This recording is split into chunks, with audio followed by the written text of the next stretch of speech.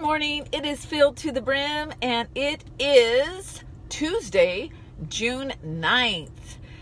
And the Lord woke me up, and He wanted to tell us all that He is in it. He is in it. Now, this is the thing. A lot of times we see God in the good things, the times of favor, the times of blessing, the times of answered prayer that we see come to fruition. But what about the unexpected battle? What about the pain? What about the times when we're waiting and the no answer has come? We don't know how things are going to turn out. What about those types of things? God, are you in those things? And the Lord is saying, guess what? Yes, I am in it.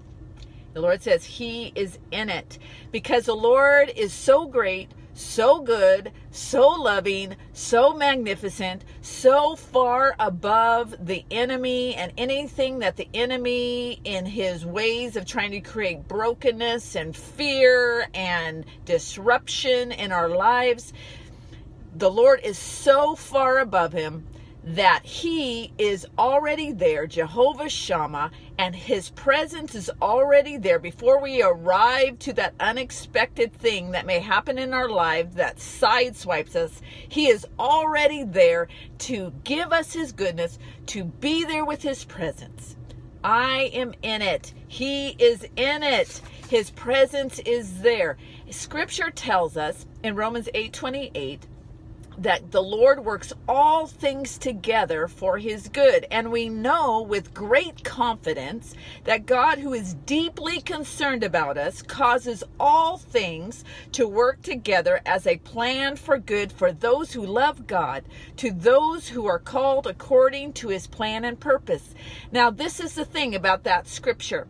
The all things working together for our good is contingent on our love for God and our agreement with allowing Him to work all those things according to His will and His purpose. Not our will, not our purpose, His will, His purpose. That's the contingency, but His promise is there, His ability is there, His presence is there to work all things for our good, And so therefore, we have to remain in agreement with Him. You know, more than once in a week, I have to say to the Lord, not my will, but your will be done. In other words, Lord, bring me back into agreement with you regarding the situation, whatever I am going through. And when we go through times of pain, or when we go through a side swipe of a battle that rages and we didn't expect it, there is an important thing that we need to do. Lord, get me in agreement with you. The storm is raging. May I be in agreement with you, because the enemy desires to bring you into his deception about your storm. He wants to deceive you to agree with him about your storm. See, that's really what the enemy is trying to do, is get your agreement, because victory comes to you when you're in agreement with the Lord. And the enemy wants his way in your life. So he wants to pull you. And usually he does this through deception, trying to make you bitter, trying to make you fearful, trying to make you blame God, whatever he can do to get you into agreement with him, because when he does that, then you start to lose the victory. Because that's how the enemy gains it. See, he cannot have victory in your life unless you give it to him, unless you have agreement with him.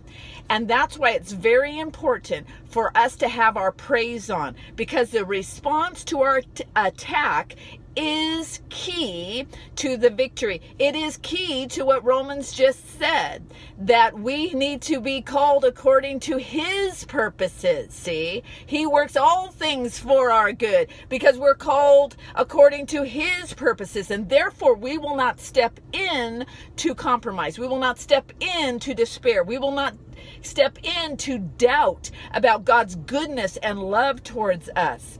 And how do we do that? How do we not step into that pull that our flesh does or the enemy wants us to do when these these bad things happen to us. We do it through praise. We do it through the discipline of praise. We will praise and worship because as we praise, we declare the goodness, we declare the truth, and the truth causes our minds, our thoughts to get in agreement with Him. There are a lot of scriptures about the power of praise and worship. We know that battles for the believer are won through praise and worship.